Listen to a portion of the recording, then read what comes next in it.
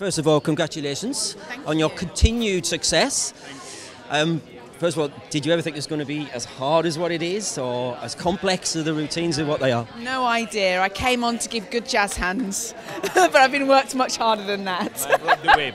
He brought the whip. You're a hard taskmaster, Artem, it seems. A hard taskmaster. Always fair, though. Always fair. Fail my character ever.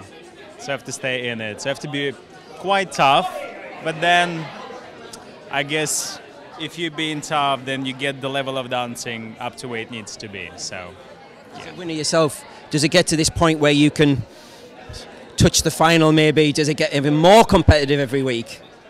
When is the final?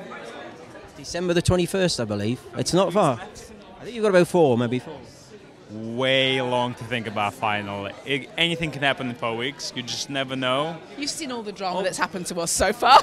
Obviously, it's all really up to public vote, and that's what we're really relying on. So saying that you can score high with the judges, but then if public doesn't really vote for you, it's very difficult to go through.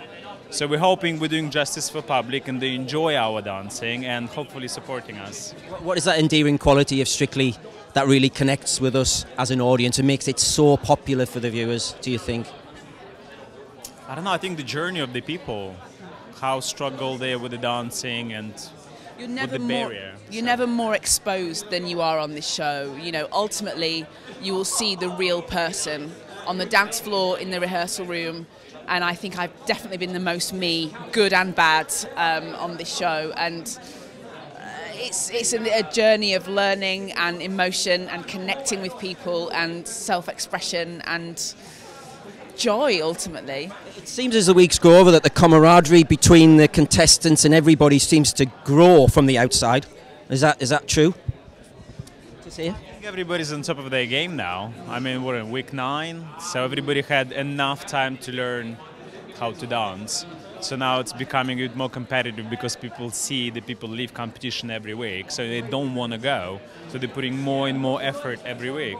So I think that's the result of it, really.